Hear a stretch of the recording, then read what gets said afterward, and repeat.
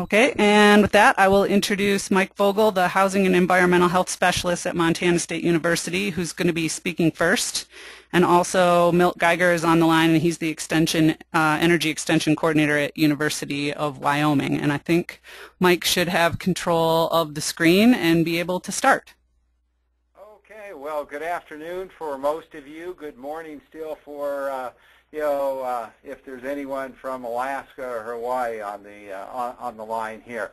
We want to just walk folks through what E3A is all about. We have just a couple of very, very simple goals. We do recognize that some people have been utilizing E3A for some time, so we want to provide you with some great, exciting updates that Milt will really be honing in on later on in the presentation. Some new resources, some new services, and then if you've not been with E3A before, obviously we want to introduce you to E3A. For those that are familiar, my portion is going to be a good review. There'll be a quiz that we'll send to you to see how well you did. So for those that are not aware of E3A, this has been just a wonderful partnership between Montana State University Extension and the University of Wyoming Extension since 2010. It's just really been a very, very successful venture, a great partnership between the two institutions and other institutions now that have jumped on board with E3A, and that's one of the things that from the get-go we really want to encourage folks that have not had an opportunity. They may not have the capacity to have their own develop their own extension energy materials and so forth. This is a great opportunity to jump on board with us. Because the materials that we're going to be showing you certainly have been developed with national implementation in mind and customization in mind. Just the purpose very quickly of E3A, it's really an opportunity to enhance extension energy capacity. Montana, like many states, has not always had capacity to deal specifically with the broad area of energy education, and whether that be in home energy, agricultural energy, often that is a part and piece of someone's responsibilities. So recognizing that fact, we often in Extension do a great job of borrowing from other states that have materials to make budgets work, build capacity, and that's really what this is all about, is dealing specifically with the design of extension materials for outreach and education. It's designed for extension people by extension people, and it focuses on conservation, efficiency, and small renewable energy systems, as it says there, for farm, ranch, and home. It is certainly, we see it as a complement to the great things that many of you have been doing, programs that you've established in your state, activities that you've been involved with. Many of you perhaps have participated in the E-Extension communities of practice, those dealing with energy, the farm energy and home energy. Well, this is not a replacement in any way, shape, or form. It's a complement to those initiatives. The energy summit that was held last year in Colorado to complement those efforts that were highlighted and to build upon those. And there's another fun acronym out there, E3, that deals with economy, energy, and environment, that also has a very strong energy component. Matter of fact, one of the webinars that we're going to be offering deals with agricultural energy audits that is funded through the E3 initiative, and the E3 in that particular case is Economy, Energy, and Environment, which is a multi-federal initiative that you'll hear about some other time. But in any case, we want to complement and highlight and point to all the good things that people are doing. So a program that is developed by Extension people for Extension, folks, it's a set of materials and services that really helps to the Extension educator at all levels. Some of those like Milt that that's his job. He rocks and rolls with energy education.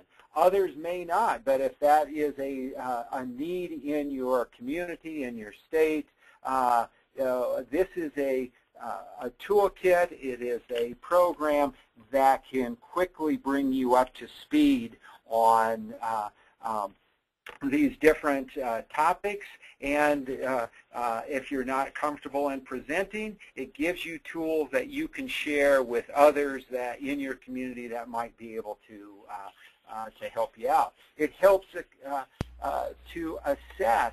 Hey, Mike. Yes. I hate to interrupt, but I guess people aren't seeing your slides.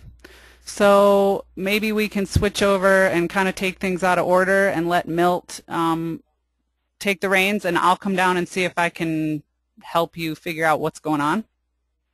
Sure. Okay. Milt, you're okay with that?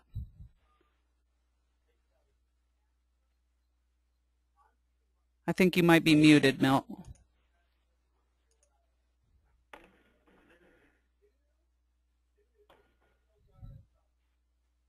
Milt?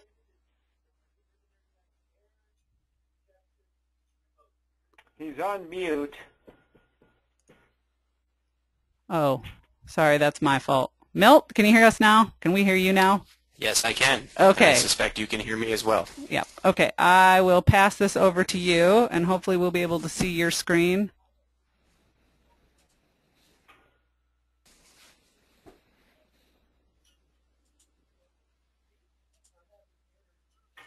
Okay, my screen has changed, but instead of the intro slide, I'm now just seeing black. I am seeing the state of E3A. Okay.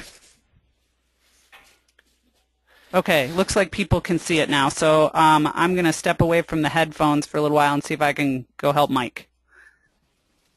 All right. Well, thank you for that. The joys of improvising here, and once again, some of the joys of technology. Thank you for joining us this afternoon. I know many of you, as Mike was discussing, are familiar with the Exploring Energy and Efficiency and Alternatives curriculum, and I wanted to touch briefly on what's coming along new, some new projects we have, and where the partnership's going. Once again, to get tools to natural resource and field educators so they are empowered to teach about energy extension. Ever so briefly, the first thing that new is, yes, dollar signs. Western SARE, Sustainable Agriculture, Research, and Education, was kind enough to grant University of Wyoming and Montana State another professional development program grant. And through this funding, we're agreeing to expand and enhance some of the tools that are already available for the E3A curriculum. This is a 2-year project. It kicked off last fall. As was alluded to earlier, things have changed with Tori's hiring up at Montana State, so we took a little pause with the evolution of the grant, but now we're progressing in earnest with some new tools available through the curriculum.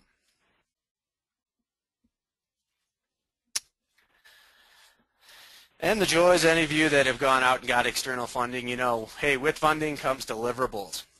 So by August 2015, and folks can hold me to that, there will be new folders. And since we didn't get the privilege of Mike's presentation to preface this, the folders, by the way, are what contains the individual content for the E3A curriculum. So for instance, a folder on microhydro, solar thermal, and the like. So we'll create new folders. Media resources will come up with distance support, you know, such as today when we need distance support on our webinar. We'll also have some website enhancements that I can talk about briefly. And we'll continue to offer additional webinars and some on-site trainings. All right, so what are the new folders? For those of you that may have a E3A box sitting next to you, you know that we have existing folders related to solar electric, small wind, anaerobic digesters, biodiesel, microhydro, home efficiency, farm efficiency, and others. Well, we're going to add some new folders. And the things we're looking at are items that we've heard from the field that these would be useful in certain educational efforts. So one is direct use geothermal. That's a very site-specific resource, obviously, but that's where you have production of warm or hot water or even steam, and you can use that in industrial process, agriculture. We probably won't get up to the level of generating power from these, but we'll talk about some application where you can use this energy resource. And our friends in Idaho, New Mexico, and other places are already very familiar with that. Another one is my favorite, one of my favorite renewable energy technologies, the ground source heat pumps, also known as geothermal heat pumps. Some people want to classify this as an energy efficiency improvement, others a renewable energy technology, but it's actually just a very efficient way to heat and cool structures. So we'll have an entire series about that. Another one is irrigation efficiency. We recognize that many field educators directly involved in ag, if you go to operations that have significant irrigation and water pumping, it is almost always the largest energy user on that operation, so we wanted information specifically on irrigation. We recognize that we want to have tools available specifically for youth to build on the existing youth small wind component. There will also be a youth solar component that will come out very shortly.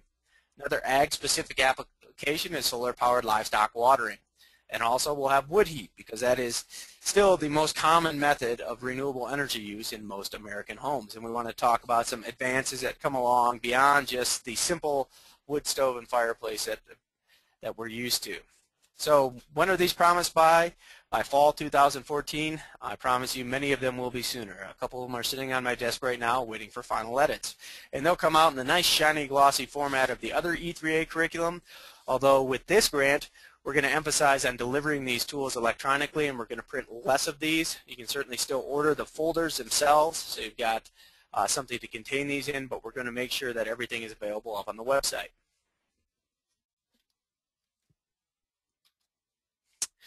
Other thing with new folders, recognizing that there's a tremendous amount of expertise spread across the country at the various land-grant institutions. And we're having other partners build some of these folders. Right now, for instance, New Mexico State University has agreed to supply their excellent content for solar-powered livestock watering systems, and we'll bring that into the E3A format. And the University of Nebraska, with a long experience with irrigation energy efficiency, has agreed to provide their expertise to create that folder. So we'll get a variety of authors, recognizing that with these diverse technologies, some of our land-grant institutions have specialization or have already done a tremendous amount of work in these fields, and we're just going to bring that into the E3A format.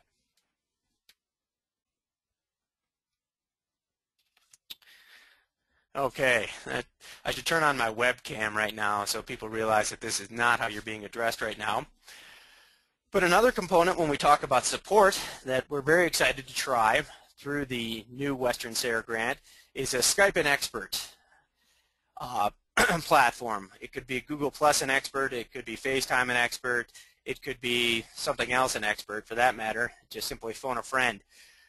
But it's rooted in the fact that the E3A curriculum is really designed to empower field educators, natural resource professionals, conservation districts, whoever, to provide energy programming, and to have this expertise provided in ready-made lesson plans.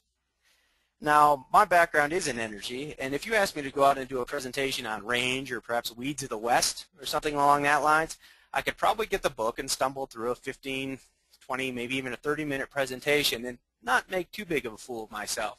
But if someone at the end of that presentation started to ask difficult questions, well, guess what? I would be in a lot of trouble, and I would be very uncomfortable using that material.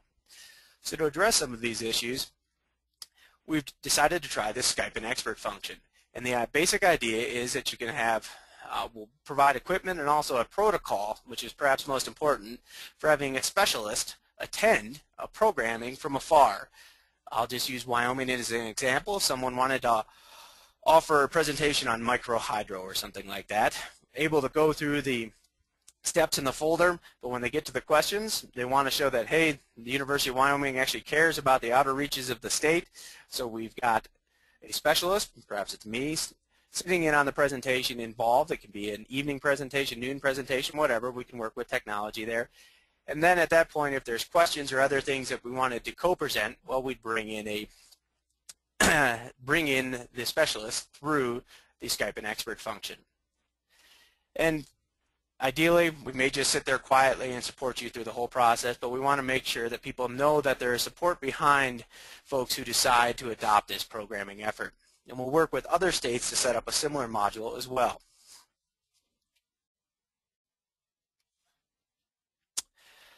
Other things ongoing. We recognize that media resources are very important. We do not want to just have static sheets in the E3A curriculum. So with the new grant, we've agreed to provide videos to support existing folders. We've yet to decide on the specific topic, so if people have some feedback on information that they'd really like to see in video, we have about 8 or 10 that we are considering, but a detailed series where you can drop videos into the presentation where it's nice to have a visual representation of some of these energy technologies. For instance, a brief discussion about how an anaerobic digester works. We actually get to see an anaerobic digester. Or understanding when you're talking about a water resource in microhydro, hey, what does 1 cubic feet per second actually look like? Well, we're going to design videos that can be dropped into the presentations and also provided as standalone resources on the website. And that actually leads me to the website. And we are going through a redesign. And actually, it's a redesign and simplification. We recognize that the E3A can't be all things to all people. So the emphasis on the redesign is that the E3A4U.info website, which is still up and live, has new information being added to it, will be designed for field educators, not the general public. If the general public has questions, we hope that they go to the individual state extension office, NRCS, wherever, for energy information. And we want the E3A4U site to be available for educators. So we'll still share the sheets there. We'll have access password protected so you can get into presentations. The link to buy kits, which hopefully Mike will talk about here shortly, will be there. And also the ability to download presentations and other things. It'll be designed to get information to the hands of field educators that people are going to teach these resources. And on there we'll also have the ability to have set programming, so if you want to do something with Facebook, Twitter, we'll have, once again, ready-made plans off the website so you can get out and get that information through social media. And that project's currently underway. We've got a shadow site being built at UW that does simplify the website. We're keeping the format. We actually like the website very much. We're just recognizing that with upkeep, we can't serve both sets of clientele, and we want to make sure that we serve our field educators first and foremost. Webinars. Well, I promise that moving forward they will go smoother than this one, and this actually went much smoother this morning when we tried it. But there's 2 types of webinars that we're going to offer over the coming year. One is a webinar such as this. Program resource sharing webinars is what we're calling them. And if you want to break that down, it's a 35,000-foot view of extension programming. So here we're just offering one level of curriculum that is available to be able to teach on energy. Moving forward, we can have things like featuring state extension energy programming, ag energy audits, agency partnership opportunities. So we're talking about big picture items. Now the other aspect, and this was actually feedback from the previous webinar series, we're also going to provide technical shorts is what we're calling them. Now I admit that maybe that provides a different mental image. Perhaps these are geeky shorts for playing basketball in, but when we describe technical shorts, what we're looking to do is take a very specific topic, spend 20 minutes talking about it, and have 10 minutes of questions. And we'll set that up for the second Tuesday of every month. For instance, on March 11th, we're going to talk about changes to the federal small hydropower regulations. That's a topic that may or may not be of interest to folks, and we want to emphasize that these are resources where, hey, I've got a specific interest in that. I recognize that I want to be an expert in my community on a topic. Well, things that happened recently in Congress make it so that federal federal small hydropower regulation has been greatly simplified, and it changes how we look at projects. Well, this is what we want to explain to folks and provide a chance for feedback and questions. And then we'll move along, for instance, USDA incentives, read the Farm Bill there, variable frequency drives for irrigation, so very specific topics. And once again, those will be the second Tuesday of every month from 1 to 1:30 Mountain Standard Time. Trainings. Yes, that is underdog there. We recognized in the past that the E3A trainings that were held up in Montana and Montana State at the Weatherization Center were very successful and very well attended. And this is something that we wanted to continue. But in the proposal, we acknowledge that many states can't send field educators away for 2-3 days to go learn about energy. So here we're going to do a different model. We're going to take the show on the road to provide training for the E3A curriculum. So you understand, one, if we have to, we'll go through the basics of energy, each of the technology, but also a more lively discussion on how these need to be taught and also how to customize these resources in individual states. For instance, Art Nash up in Alaska has invited me up there in April, and we'll talk about E3A, how to customize it for Alaska. We'll talk about how the curriculum works, and then they can take it from there. And we recognize that this is just an opportunity to reduce travel costs, where having one person travel instead of sending a whole bunch of people down to Montana or Wyoming improves the efficiency. So in essence, UW and MSU will come to you to help you understand what's available with the E3A training and if it suits your needs and if it's something that you can customize to suit your needs, because we recognize the more entities that are involved, the more vibrant and dynamic this curriculum can be moving forward. Collaboration. Now, I'm just joking with the smug assessment of collaboration on the right there. But we do recognize that individual land-grant institutions have different expertise, as evidenced by New Mexico State University and University of Nebraska providing information for folders to the E3A curriculum. We want to continue to reach out to other entities that have curriculum so we can improve the E3A curriculum, change it where necessary. We're very open to that, and see how people are using it. For instance, the Northeast, there's a Farm Energy IQ project, and they will be building very specific models related to energy efficiency. We're going to see if there's a chance to work with them to see if there's curriculum that can be integrated into the E3A model. And the other thing that we're working on is we recognize right now there are states out there across the country that are using the E3A curriculum, but we really don't have a place to share improvements, if you will. So if a state like Missouri improves and enhances a module, well, how do they get that out to other folks? Now, we can do it through our informal connections and extensionists, which is how we often do things. We are trying to bring it into the e-extension fold. And we want to integrate information into both, I should mention, both the home and farm energy community of practice. See if we can come up with a platform for new information to be shared. This is how we're teaching it. This is what we tweaked when we got the InDesign files and adapted it to our home state. Because we do recognize that without that collaboration, any curriculum is going to become static and stale. One of the last things is we recognize that feedback is important here, and we emphasize, of course, with any Western SARE project, that feedback and evaluation is very important. So we need to know what works, what doesn't work for field educators, conservation districts, and others. And from that, the E3A team will work to incorporate those changes into the curriculum so it is dynamic and it follows the needs that you see in your community. So with that, I don't know, Tori, are you back with us? I am, and what we did is we moved Mike upstairs to my computer, so he's just going to finish his presentation from my computer, which will hopefully show you the slides. So I'll take control. Okay, so back keep here. attending. You're not done yet. This isn't the closing slide. Thank you, Tori. Yeah.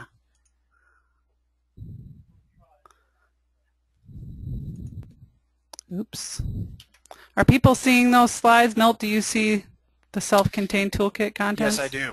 Okay, I'm going to hand the microphone over to Mike.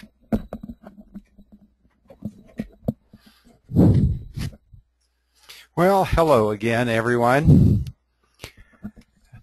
Yeah, I recognize a lot of names on of the viewers today, and I do not recognize some others, which helps me determine who has kits or who's been participating, in the past. For those that have been participating, the remainder of the information that I'm going to go through, if you have a toolkit, you're very, very familiar with these components. And the real tangible part of E3A is the toolkit that we distribute, and those resources that Milt mentioned that are on the way, that'll be available later on in the year. They'll be in the toolkit. But for those that are not familiar with the toolkit contents right now, it's really a rich set of self-guided and self-contained resources. It is designed in such a way to as what we like to call a grab-and-go kit. There is a user's guide that is full of programming materials, which I'll show you a little bit of, the technology folders that deal with small renewable energy systems, two that deal with efficiency, one on home energy and the other one with farm energy. You see a spread there on that slide of fact sheets folders that fit into a nicely designed kit. The design of the curriculum, it's meant to really, jump in wherever you can. Jump in wherever your clients are at. Jump in wherever you feel comfortable. But we really encourage folks to remind consumers that many of the technologies are only as good as the placement in the sequence of conservation, and efficiency. Certainly, we know that with residential construction, existing homes, and so forth, and renewables that are meant to be used with home energy and even farm energy. That there's a need to start at a basic level. Looking at the assessment of the situation and see what can be done on a conservation basis, an efficiency level, and then of course alternative energy. So there's many of these pyramids that do exist across the country. This one is uniquely designed for exploring energy efficiency and alternatives. And the toolkit and the folders and the fact sheets are make reference to this action pyramid. So what do you get when you get a toolkit? You get programming folders. Those 8 programming folders on content, and then in addition to that, of course, as they are developed, whether it be the wood heat piece that's coming out, the mobile home folder that is finished, they will be in there. These folders are lesson guides of sorts. They guide the instructor on the information, how to proceed as far as the format and the content. In each of the folders, there are, depending on the subject, there's a variety of fact sheets. These fact sheets, for those that are using the website and have access to the website, these fact sheets are available as PDFs, but for planning and if you want to get these hard copy, they are available through a Montana State University Extension store. But here you have an example of one of the fact sheets, and which is characteristic of fact sheets throughout the folders. You'll find in total right now there are at least 80 different fact sheets. Now that hopefully won't scare anybody, but I want to emphasize, this is self-guided and self-contained. All of the materials that you need are there. In this particular lesson that deals with solar hot water applications, that folder, you'll see that on the left-hand side it has 7 steps. That would also indicate that there are 7 fact sheets that deal with this particular topic. So it's very easy to use. They're very colorful in their design. We've gotten very, very good feedback from folks that have used these. As a grab-and-go lesson, there are lesson plans. These are suggested lesson plans that walk you through a basic script as well as what materials to use. All of the materials are coded, so you'll see a code number for a fact sheet or an evaluation form. And keep in mind, this is a guide. It's not a requirement that anybody use the materials as they have been designed.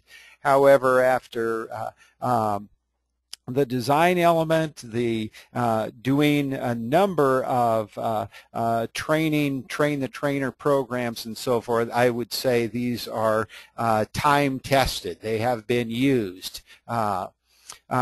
If you as an educator or someone in your program does not feel comfortable presenting the information, or you do not have that capacity with your extension program, here is an opportunity. Each of the lessons has a guest speaker form. And it's what this form is, it just guides you as the facilitator to work with someone that does have the expertise and the knowledge. So it helps both the educator and the presenter essentially plan together. The speaker will know what the expectations are, and so forth. They'll know the time, the location, obviously, and the length of time, and how to proceed. Again, that's an option for folks to use this. There's press and promotional tools, in the toolkit. Things that obviously need to be customized, but you have some templates there that you can utilize. And of course, we are interested, NIFA is interested in what we like to call what's the big deal. You do all this work, but what's the outcome? What's the impacts of of what you're doing? So we do have some tools in the kit on the website that help with the evaluation. Very, very important aspect, and while this is a little bit later in our slides today, I want to encourage everyone to be thinking about evaluations, metrics, and measures, from the get-go, from the very early stages of planning their program. So from these pieces, you can see that it is self-guided, it is self-contained. But early on, we got the question about customization. What we do in Montana and Wyoming as cold climate states is, perhaps a little bit different than Florida, I think it is, New Mexico. Milt is going up to Alaska in a couple of months. That's different than cold climate of Montana. And so what about customizing these materials? We allow that. We want to encourage people rather than spending all the time to reinvent the wheel. Maybe you can put some different spokes on it, different tires on it, but you can customize the materials that we have with a state license agreement. That is with MSU and Wyoming. And we have several states that have done that: Minnesota, Tennessee, Florida, New Mexico, Missouri, North Carolina. This agreement is an agreement between institutions that it's a good faith agreement predominantly that you have the right to modify and amend our electronic files through this agreement, and share that with us, and so that the integrity of the program is still intact. If you're interested in that in any way, shape, or form, please get in touch with Tori, and she'll work with our technology transfer office on campus to work you through that process. And if you want just to see what this agreement looks like without any contractual requirements, feel free to ask her for that. And if you do have some very special needs that may not be defined on that agreement, also let her know, and we'll see what we can do. Okay, the website, I think Milt, I was at a disadvantage not hearing everything, but I think he probably went through parts and pieces of the website, which is, under a modification right now. Some really great changes. I think we have had a wonderful website. Which certainly brings to your desktop all of the materials that we've talked about, the PDFs of fact sheets, and what these materials look like. This is what the current site homepage may look like. It's changing daily, so don't be surprised if some of this is moved around and some of the toolbar is changed a little bit. But one thing I do really want to encourage you to is go to this site, and one piece that you'll find is a video. It's a 5-minute video that does highlight all the parts and pieces of this of the program. If you're still on the fence, not sure if this is something that you want to do, or you want to share E3A with a partnership group, or with your administration, bring that video up, and it does a very nice job in a short way of explaining what E3A is, and also has some information from a couple of our partners on that site. The website also does get you access to a toolkit. The toolkit is ordered through the website. It goes through our Montana State University Extension store, online store. And when you go to, there'll be a more predominant button on the website in order to access, the store. And current cost of that is $98. That is postage paid, to you. There, of course, as materials are added, the box, cost, will slightly, increase to accommodate that. But all of this, your one-stop shopping, at least initially, can be the, the website. Access to the teaching materials. This is, of course, a public website, and perhaps Milt already mentioned this, that some of these materials are password protected, the PowerPoints and so forth. It is designed for extension people, as I was saying earlier, and so we want to assure that the materials are being used by educators and that respect the quality, the professionalism, the non-biased research-based nature of the materials. So by contacting Tori, she will set you up with a username and password, and you will have then access to those files. those that have already participated, you've already been assigned a username, and password. So I'm going to finish off with Tori's contact information. Obviously, she's your go-to person for coordination and so forth. Milt is really taking a lion's share of the work on new initiatives, new materials, and so forth. And so staying in touch with Tori at this email address and phone number, it would be great.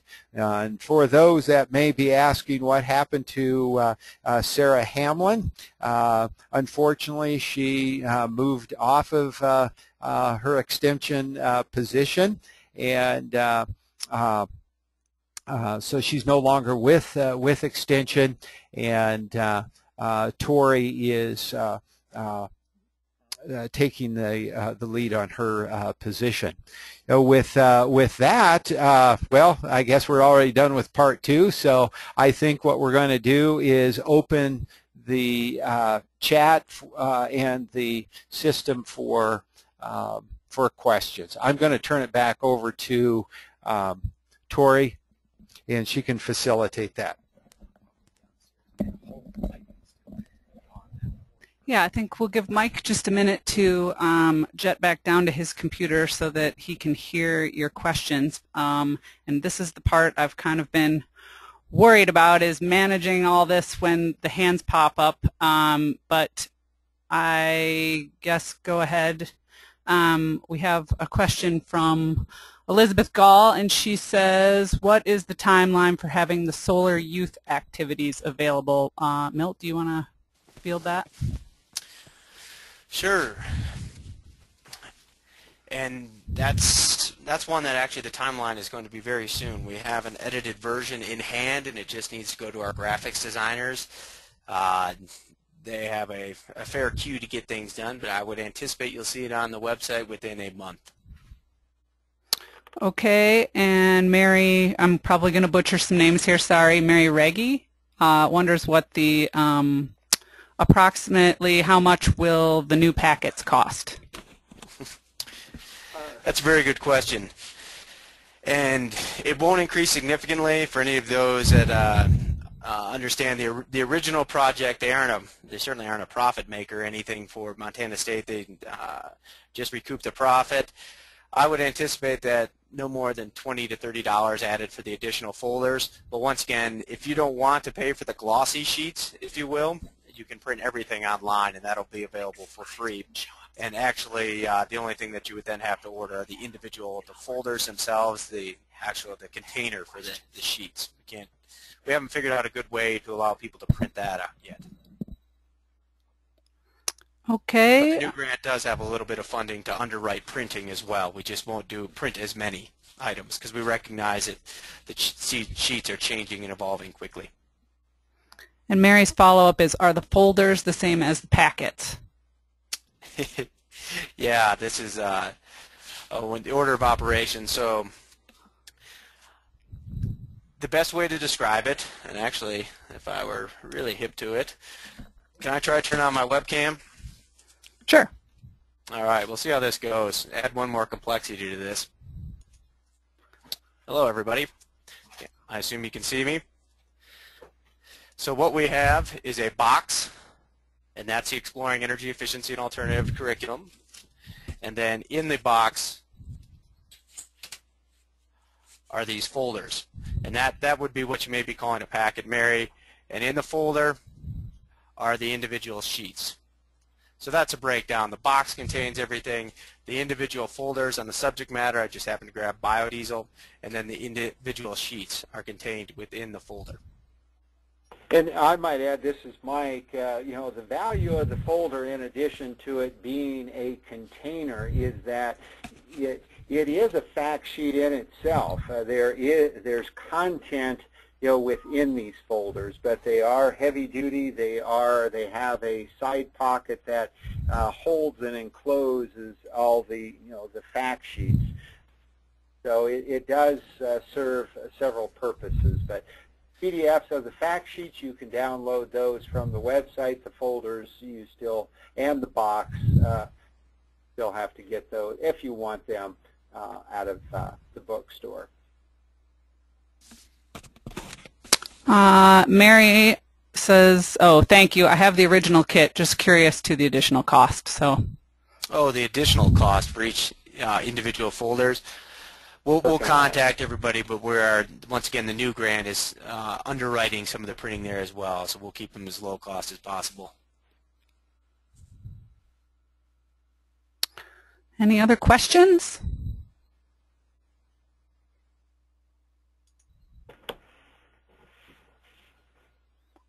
I guess not.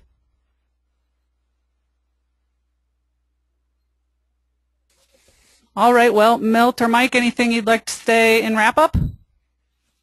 I just thank everyone for their participation today. Look forward to the next webinar coming up, and watch that website, because that website is changing quickly on various things, and stay in touch with us. Likewise, thank you for attending, and don't hesitate to contact with any questions. Okay, and thanks for bearing with us through the technical glitches. Hopefully I will be a little better of a troubleshooter next time. You did well. Thank you. Yes, okay, thank thanks you, Tori. everyone. Bye.